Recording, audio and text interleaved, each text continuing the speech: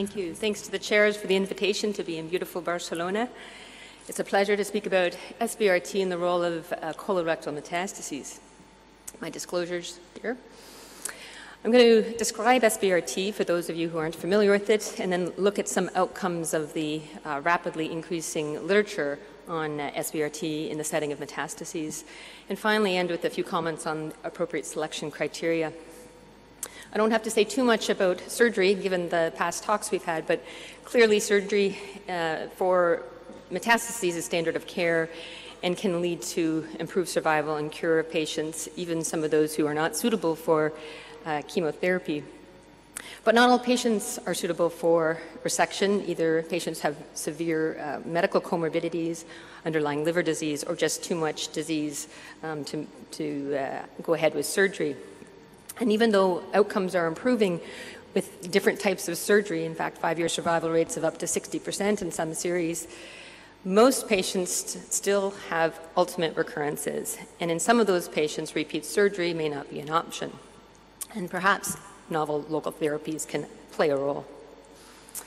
So there's no question an increasing role for non-surgical local therapies in liver metastases, as patients are doing far better with systemic agents. I think the first indication for how we could use SBRT, and I think this falls with RFA as well, is complementary to resection. So a patient who otherwise can have an R0 resection with a small lesion that's not amenable to RFA or surgery, SBRT to that lesion could complement the surgery and hopefully improve prognosis for patients. The second bullet point is a little more controversial. So as the indications for resection or local therapy increase, and we're seeing more of this at least in my own institution, where patients may have combined resection of liver metastases and metastases in the peritoneum or lung, the overall chances of cure are reduced. In patients who are progressive through chemo or have adverse mutations, again, their prognosis is worse. There's a lower chance for cure. And in those patients who have oligoprogression or have perhaps a temporary CR and many of their metastases from chemotherapy, but now residual disease, I think less well established how well we do with surgery. And non-surgical, less invasive therapies probably have an increasing role in these high-risk patients, either for toxicity or for higher risk of recurrence after surgery. And preserving quality of life in these patients needs to be an important consideration.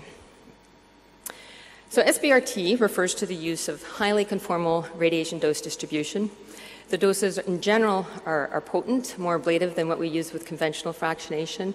We need to use image guidance and controlled breathing. It's a little technically challenging in the liver, but we have the tools to do this that are pretty uniformly available in developed countries.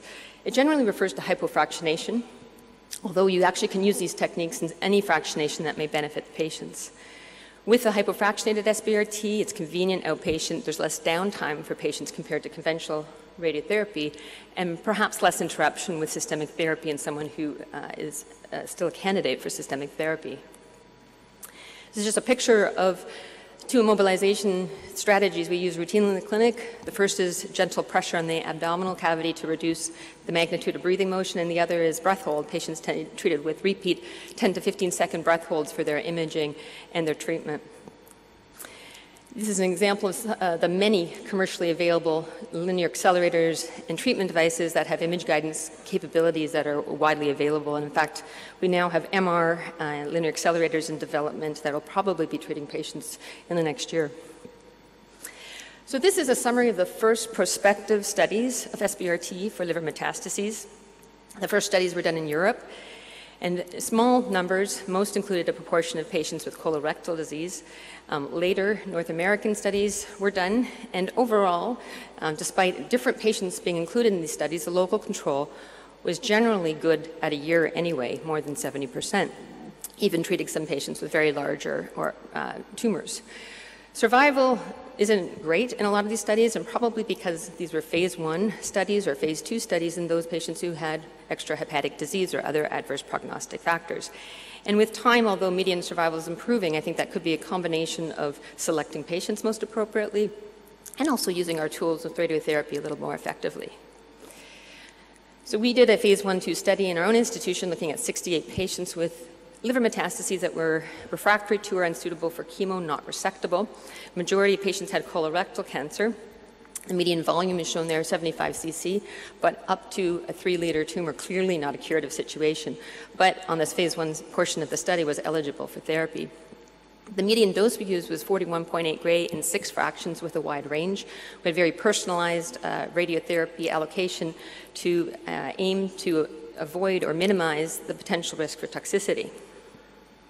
And at the end of the day, there was no grade 3 to 5 liver toxicity in this cohort of patients. And in fact, as of 11/2014, with more than 200 patients with metastases treated with the same radiotherapy prescriptions, there was still no grade 3 to 5 liver toxicity. So very, very tight confidence interval showing that, in fact, in the colorectal setting with non-cirrhotic patients, we can give SBRT even to large tumors very safely. The majority of the responses are sustained. And this is shown here in the waterfall plot with the response at the last follow-up. Most patients initially had stable disease or partial response, very unusual to get a complete response. There's almost always a scar if you look closely in the liver, even many years after treatment. And for most patients at last follow-up, the irradiated metastases continued to be controlled, not progressing.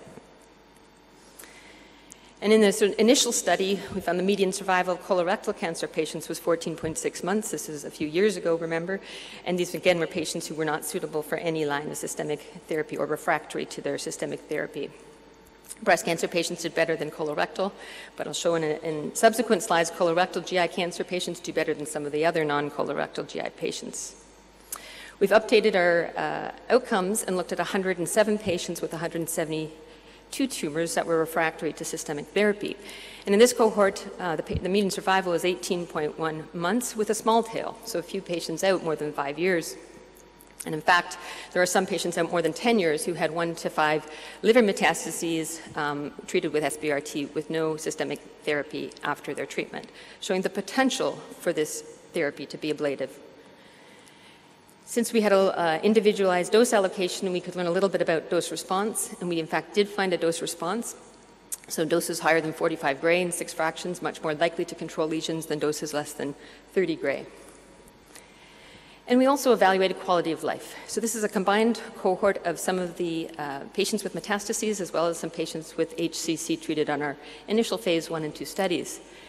And the bottom line is there's a transient reduction in fatigue and anorexia at 4 weeks, which returns to baseline and is sustained up to 12 months after their radiotherapy.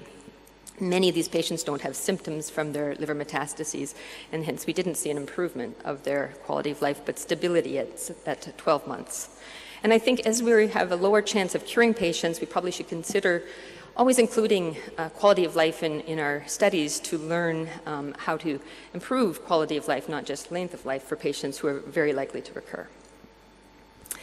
This is a summary slide from phase 1 study at Colorado using a little bit higher, more ablative doses than what we used in Toronto, up to 60 gray in 3 fractions. 47 patients, 2-year local control outstanding, 92%, median survival 20.5 months.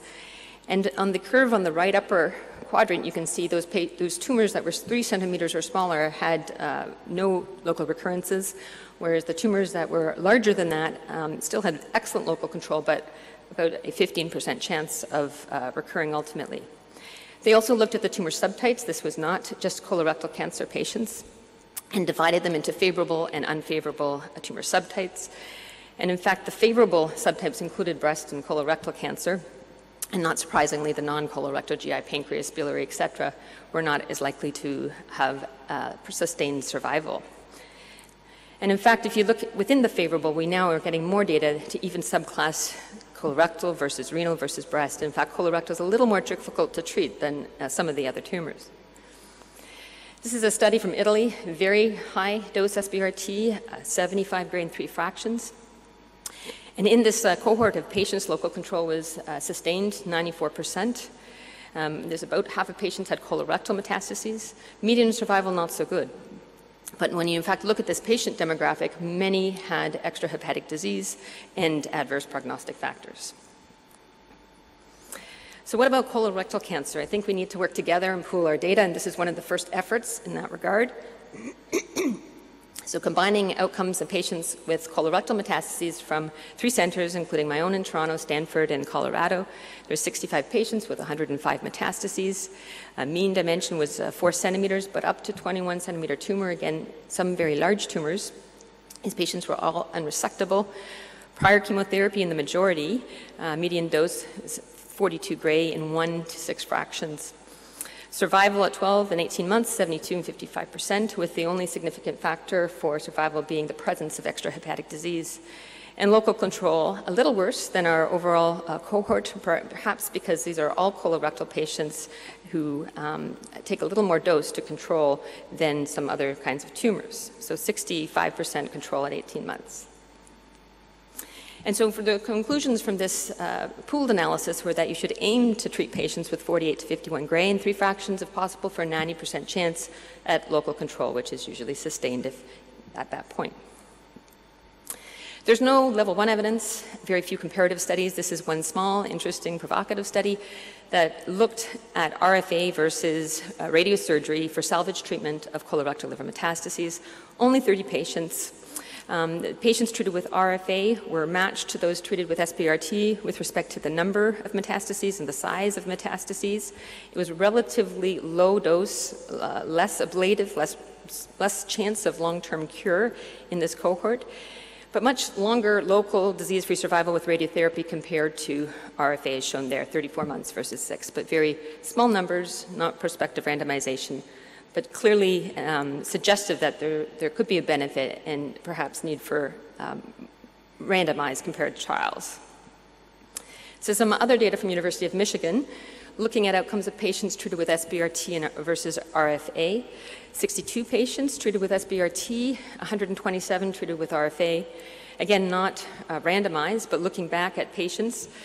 The freedom from local progression are shown in the following slide. So similar in RFA and SBRT. I think we can say SBRT is no worse than RFA for in this institution. And in fact, it looked like there was a trend for improved outcomes for tumors that were larger than 3 centimeters in the liver with a little higher local control with SBRT. So what about selection criteria? Well, for safety, there clearly needs to be enough liver reserve to minimize risk of toxicity. We use greater than 700 cc of non-tumor liver as a cutoff. A focal tumor distribution, it can be bilobar, can be sometimes not easy to know just looking at diagnostic imaging until you actually try to plan a patient with radiotherapy. And ideally, tumors would be some distance away from luminal tissues that can limit the dose. From an efficacy perspective, clearly the smaller tumors are more likely to be controlled, but up to 6 centimeters, very good local control too, a little bit worse as we have tumors 6 to 10 centimeters or more. And the number of tumors, I think there's 2 factors. One, feasibility of delivering ablative doses to a large number of tumors, but also as there becomes more and more tumors, there's probably higher risk of microscopic disease and perhaps less efficacy for a local therapy approach. So we generally treat off study only up to 5 metastases in the liver. And clearly patients without extrahepatic disease are more likely to do better in terms of not just local control, but perhaps survival. And I suppose, as I mentioned at the beginning, it could be no extrahepatic disease versus controlled extrahepatic disease with another ablative approach. And you need to have radiotherapy, technically deliverable. So just looking at some schematics of where the best locations are for SBRT, well, the lowest risk patients are tumors centrally but away from luminal GI, ribs, and biliary tract. Low risk is superior lateral portion of the liver. A little bit theoretical increased risk is at the portal confluence. There has not been any reported biliary toxicity from metastases SBRT that I'm aware of, but I think we need to be aware of that structure. You could have late toxicity many, many years after treatment. And finally, high risk would be patients who have disease near their stomach and other luminal GI tissues.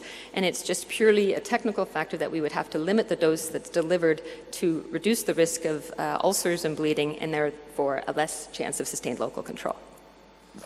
So what are the limitations? Well, with large tumors, there's less chance of local control, higher risk of toxicity for central metastases, even if that's more theoretical. Normal tissues often limit the dose, and I think we need to work together on strategies that can perhaps help us treat tumors near luminal GI tissues more effectively.